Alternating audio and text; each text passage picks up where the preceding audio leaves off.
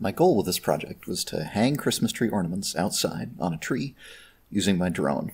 So step one is I bent up some baling wire into a nice little frame.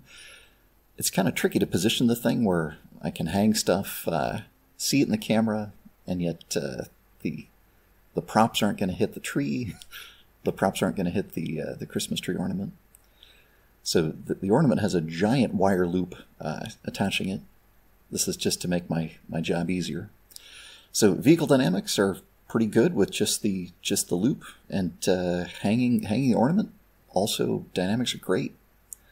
So I think, yeah, okay, this UAV flies just about the way it did before, which is kind of surprising.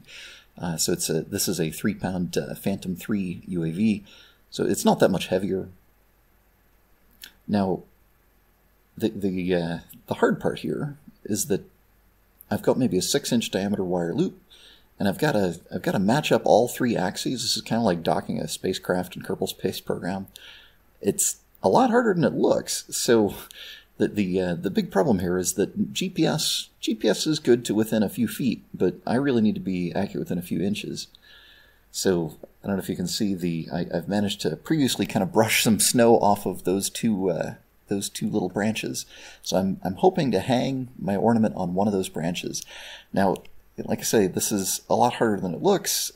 My UAV has a top speed of 30 miles an hour or so, but this is a lot more precise than I'm used to flying.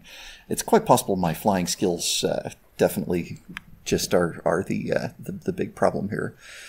It certainly helped to set up a situation where I could see the onboard camera from a front view, and then the side view is here I am standing off to the side. Is the pilot able to get a look at what's happening? So I could kind of switch between onboard video, and I got really close. So here I'm actually going to go ahead and grab onto the branch, hang the ornament, and life is good. And I think, all right, this is cool. This is going to work. And oh, yeah, okay. Here's the onboard video, that same setup. So all that happens here is I go forward, I get it hooked. Life is great. And now, unfortunately, the hook hangs up on the branch on the way out. Having a hook that is not a complete loop would probably be a much better idea. Luckily, didn't even break any props because there's a foot of snow on the ground.